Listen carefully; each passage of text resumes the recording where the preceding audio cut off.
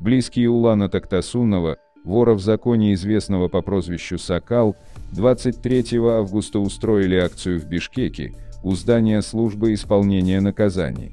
Собравшиеся требуют, чтобы Токтосунова не переводили в СИЗО Бишкека из Нарынской области, где тот отбывает наказание.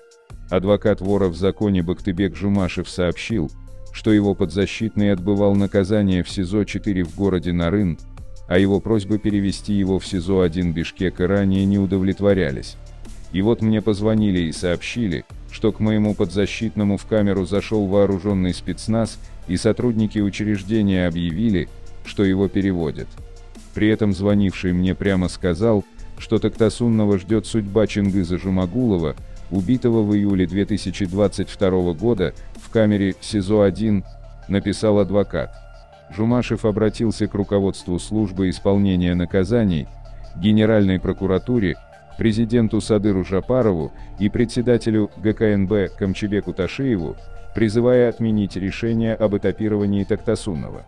В службе исполнения наказаний пока не прокомментировали ситуацию.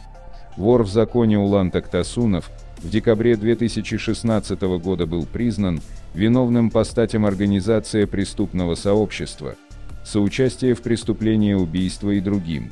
В совокупности Токтосунов был приговорен 17 годам лишения свободы с конфискацией имущества и отбыванием наказания в колонии строго режима. По данным милиции, Улан Токтосунов был приближенным лидера Карабалтинской ОПГ Алмаза Бакушева и контролировал контрабанду на кыргызско-казахской границе.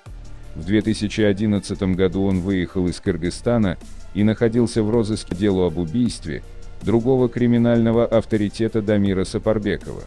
В декабре 2015 года МВД сообщило, что Токтосунов прилетел из Москвы и добровольно сдался сотрудникам милиции. Не забудьте поставить лайк и подписаться на канал. Чтобы получать уведомления о новых видео, нажмите на иконку колокольчика. Буду благодарен за вашу поддержку.